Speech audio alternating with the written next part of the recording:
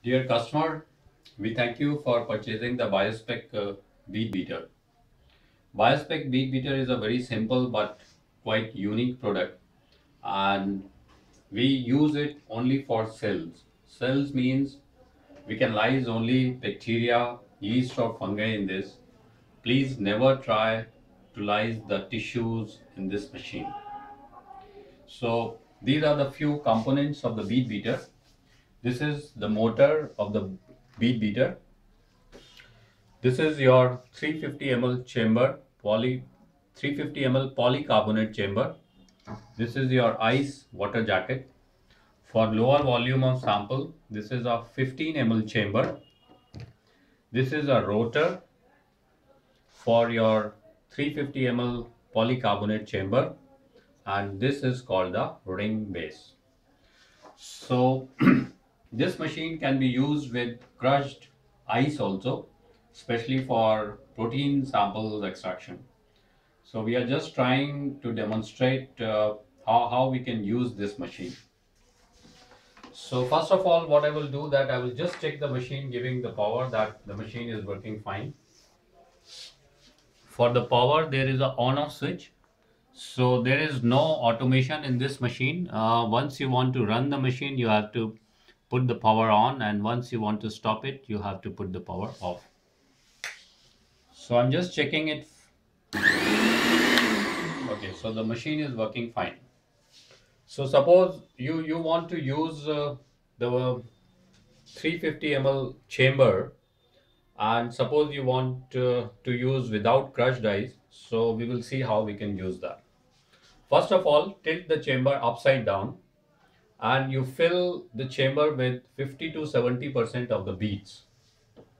After that, you put your extraction buffer and sample. In this chamber, the sample can be from 1 to 80 grams. So that is quite a good volume of the cells. Then firstly put the beads, then your extraction buffer and sample. Try that there should not be any air on the top. Once this is filled, keep some space so that this rotor can go. In this rotor, you will see that there is a rubber gasket. This is very important. Never use the machine without this rubber gasket because it seals your rotor. So push it upside down like this and then tighten with the ring base. It should be hand tight only, but tight enough so that there is no leakage.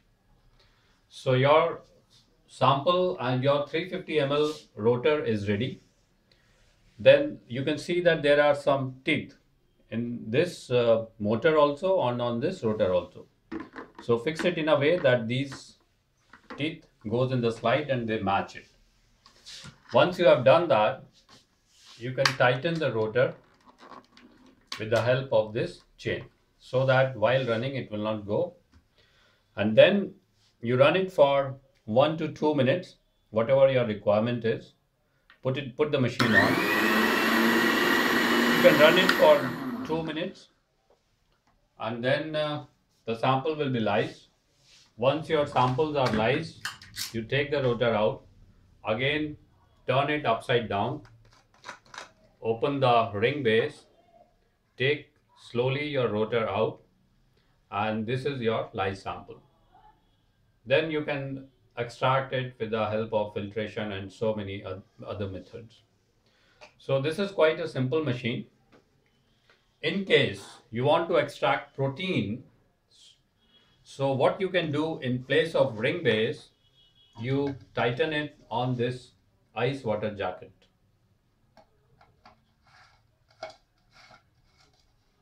Same way. Again, put this on the machine. Make sure it is gripped with the teeth. Now in this volume, the volume between the ice water jacket and the 350 ml chamber, you can fill the crushed ice so that while running it will keep the sample cool. But make sure that your gasket is properly fit and the rotor is tight so that there is no leakage of sample. Now you cannot put this chain, but because ice is there, so it will make the rotor heavy and it will not move. Again, you can run the machine in the same way. Now there is one more option, third option. Suppose if you want to use the small chamber of 15 ml for very less volumes. So what you can do in your small chamber, again fill your 50 to 70% beads, then your extraction buffer, and then your sample. In this, the maximum sample will be almost, say in 350 ml, it is 80 grams. So in 15 ml, it will be around, 80 grams. So it will be around maybe 8 grams maximum. You have to just calculate with the volume. Like in 350 ml, 80 grams maximum. So in 15 ml, how much it will be. So what you can do that you can insert after filling your sample and beads and everything, you can again tilt it like this and then again use your ring base and tighten. Okay, in this in the volume that is left between the 15 ml and 350 ml chamber, you can put your crushed ice. Then again, what you did previously, tighten the ring base, put it on the machine and run. So as you can see that the machine is very simple. Make sure that don't run the machine continuously for more than 3 minutes, or I would prefer 2 minutes, and after that leave it for 2-3 minutes and then again run it, because the motor is quite heavy and it may get warmed up. So I hope that this video will help you in running the machine. We once again thank you very much, and if you are having any query, please always feel free to contact Uni-Genetics. Thank you.